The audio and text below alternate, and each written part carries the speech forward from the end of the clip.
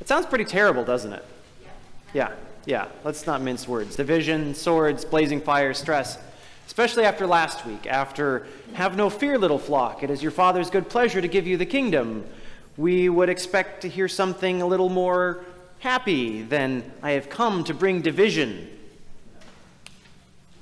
If we're being perfectly honest, I wonder if what Jesus describes today maybe sounds more to your ears like God's absence than God's presence. Yeah? Maybe this sounds a little bit more like a world cursed by God rather than one blessed by God. And yet, Jesus says this is his baptism, his vocation, the job given him to do by God, to enkindle this fire and to watch it burn. What could God possibly be up to here? I had to take the long view for this one, folks. Way back at the beginning of chapter 11, Jesus casts out a demon. Now that seems like a pretty Jesus-y thing to do, right? I mean, he's the Son of God after all. Demons are kind of his natural enemy. The thing is, the people in the story don't see it that way. Some of them accuse him of being demonic himself. Say that he's casting out demons by the power of Beelzebul, the prince of demons. In other words, they look at Jesus doing his most Jesus-y thing imaginable, and they still don't see God at work. Now that story should make us stop and think. The people in the story are Jews. They are God's chosen people. These people know God better than anybody. In that story, between there and here, there are Pharisees. Pharisees are the most religiously pious people there are. They're devout in their religion, and they're strict in their adherence to the law. In other words, these are all the folks who should know God better than anyone, who should be able to recognize God, and yet they can't. Here's God's Son right in their midst, doing God's work, and they can't see it. It's enough to make you wonder. If they can't recognize God's Son in their midst, would we do any better? Like the rich fool from the parable a few weeks ago, we often tend to confuse God with other things. Things like wealth, or comfort, or privilege, or power, or peace, or success. Sometimes in our attempt to find God in those things, we end up worshiping the things themselves as idols instead, losing sight of God entirely. It is God's good pleasure to give us the kingdom. But this story makes me wonder, will we know that kingdom when we see it? It's our confusion on that front that makes our world deeply broken. Our world is full of hatred and oppression, exploitation and abuse, all because we end up worshiping things other than God, devoting ourselves to those things, chasing after those things, and protecting ourselves from those who would take them from us. Jesus comes to exorcise those idols from us and to turn us once again to God. But as you might imagine, that's no small job, is it? How easily do we human beings part with wealth, with power, with privilege? How easily have you yourself let go of those things in the past? Is it any wonder that the job Jesus comes to do brings conflict and division? Now, division and conflict may not seem like godly things, but then neither does death, right? And yet each week we pray, "Here by your wisdom are both life and death, growth and decay." God's good world is characterized by both. Death without life leaves the universe barren and cold, but life without death is static and unchanging. It's the tension between the two in which renewal happens. And so I hear Jesus encouraging his hearers to interpret this tension as a prelude to what is coming.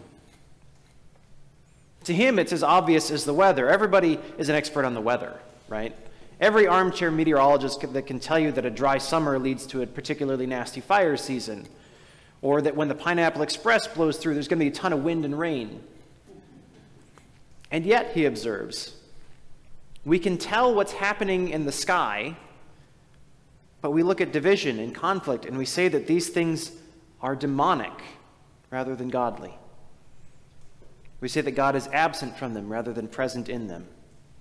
And his response is, you hypocrites! You're as bad as the Pharisees, who think they're being religious and pious and are actually more concerned with hand-washing than compassion. In short, what Jesus is saying here is that there can be no resurrection without death. There can be no growth without decay. There can be no construction without demolition. The city that God has prepared for us, that heavenly homeland for which we are waiting in faith, that city is coming, but first the ground has to be leveled and cleared. We know this. As the old saying goes, if you're going to make an omelet, you have to break a few eggs, right? And we, disciples of Jesus, have taken that order to heart over the last few centuries, breaking eggs and swinging swords and kindling fires and civilizing the heathens to make way for God's kingdom. But is it God's kingdom? Or is it someone else's that we're building? Can we reliably tell the difference between God and Beelzebul? The story suggests we may not. We can tell when it's about to rain, but can we tell where God is at work?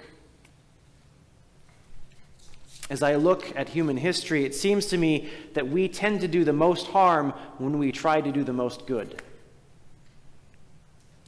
When we become more focused on the outcome than on the process, things fall apart. And by that I mean when we try to skip to the end result without putting in the blood and the sweat and the tears that it takes to get there. Because our shortcuts tend to involve those things that we like to worship, things like power and coercion.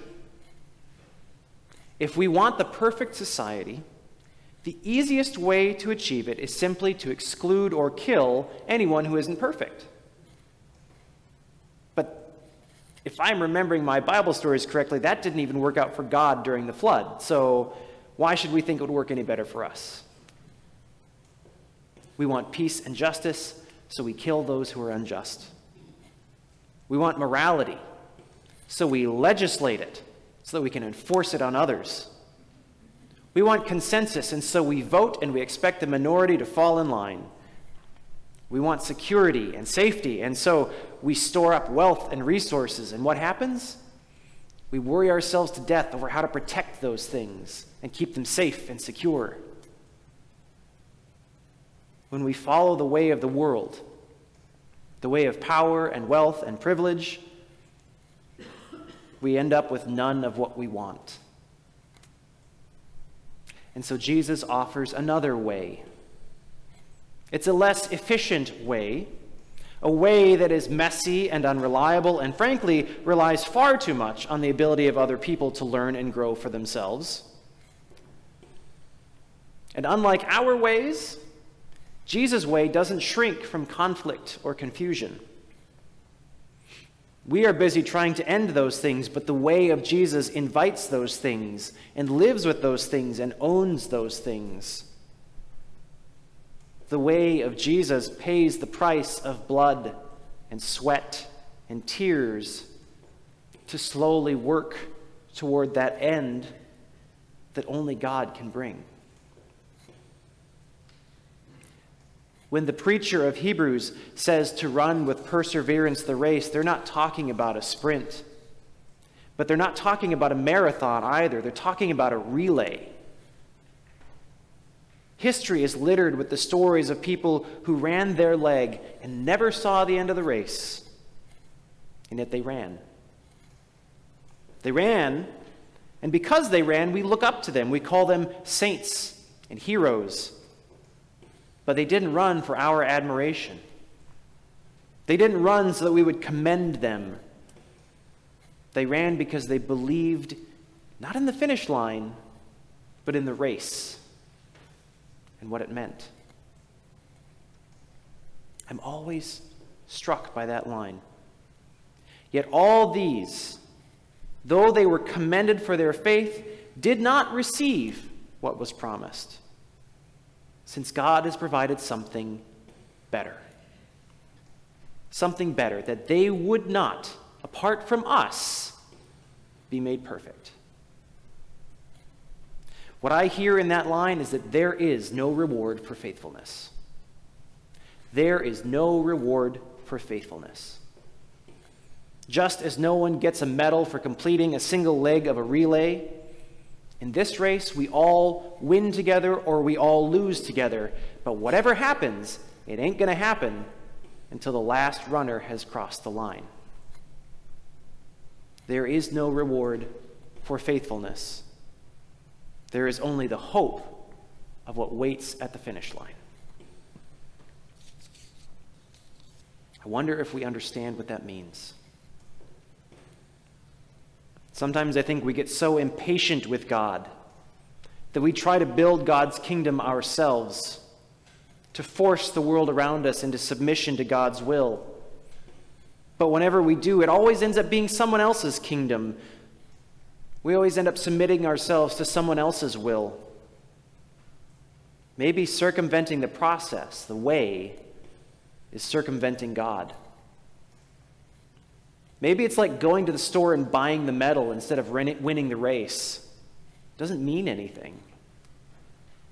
It makes me wonder if God's greatest hope for us is not to give us the kingdom, but to form us into the kingdom.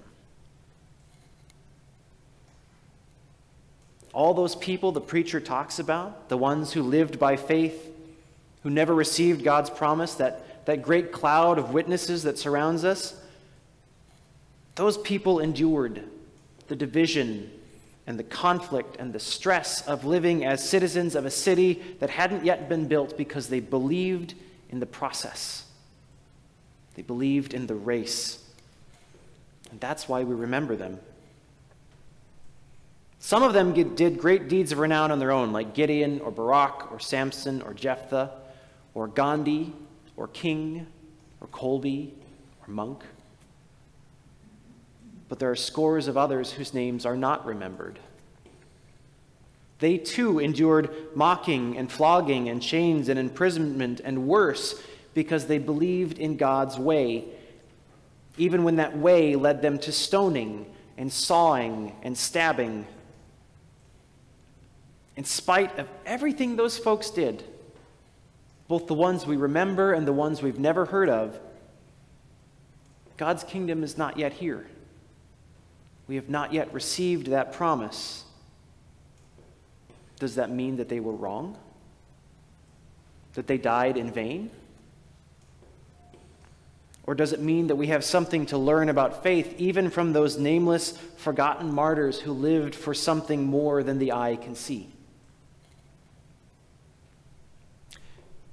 Rather than putting our faith in and chasing after the things that we can see, things like power or wealth or peace, we are asked to look to Jesus, to the pioneer and perfecter of our faith. Jesus, who allowed himself to be broken in the faith that something better, something unseen, was at hand. Each week, we break this bread and remember that with Jesus, we too are broken for the life of the world, divided and scattered in faith, so that just as the grains of wheat once scattered on the hill are gathered into one to become one bread, one loaf, we also will be gathered again into one and made perfect, made whole together. It's not a process that can be rushed or shortcut. In fact, I think it's not a process that we can accomplish or achieve at all, any more than one runner can win a relay race. We are invited to behold the brokenness around us, the brokenness of our world and of our communities and congregations, and even of ourselves. To behold those things like a cloud in the west, The cloud tells us to expect rain. Can our brokenness teach us to expect God's wholeness? Can that brokenness, can that conflict and division and stress and fire help us to trust in what God is doing?